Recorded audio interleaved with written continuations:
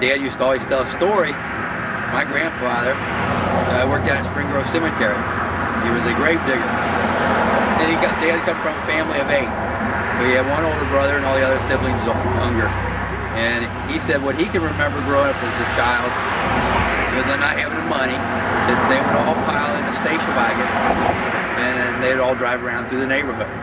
And Dad remembers being little and all the, the oohs and the ahs, with their face up against the glass. And so when he finally, after many years, he's already, we lived in Northside for a while.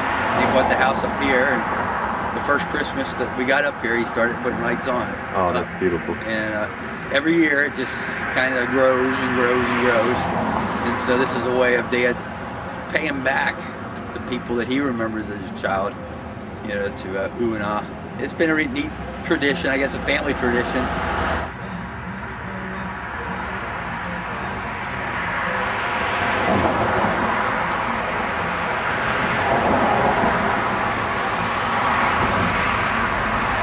Now, do me a favor, take me back 38 years ago, the Christmas 38 years ago, or when you had your first couple pieces.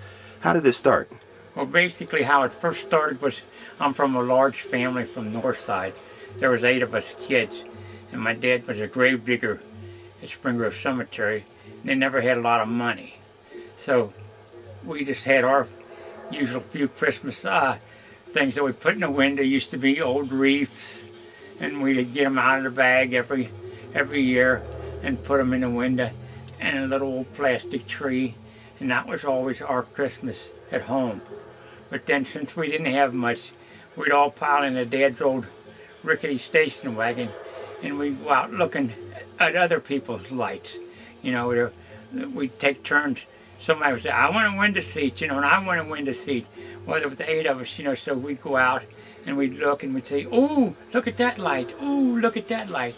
So, it was something then that I enjoyed going out and seeing. So I thought, well, I'll do that for the people.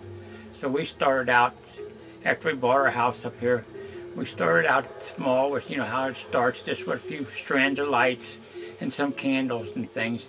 And then every year it just kept growing and growing, and it's still growing. We haven't quit.